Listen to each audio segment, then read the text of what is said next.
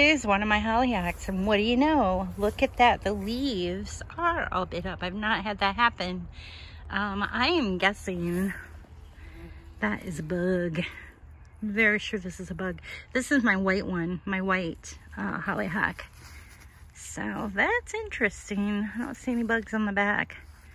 I'll have to do some research and see what causes that. They really went to town on that one.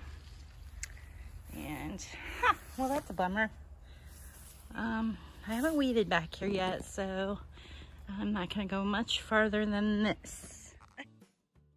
My pink hollyhock, which is in another garden that gets full sun, doesn't appear to have any of the bug damage to the leaves.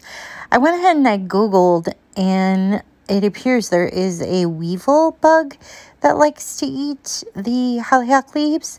So tomorrow what I'm going to do is take a cloth or something I can drape around the leaf and give it a good shake and see if I get any bugs off of it and remove them that way before considering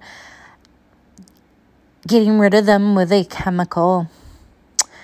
Wish me luck. These little critters look, well, ugh. I wonder if that's what it is. These are weevils.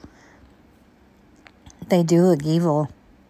Thanks for checking out my video today. You can find out more about hollyhocks and other creative living ideas on my website at brenhaas.com. Hope to see you there.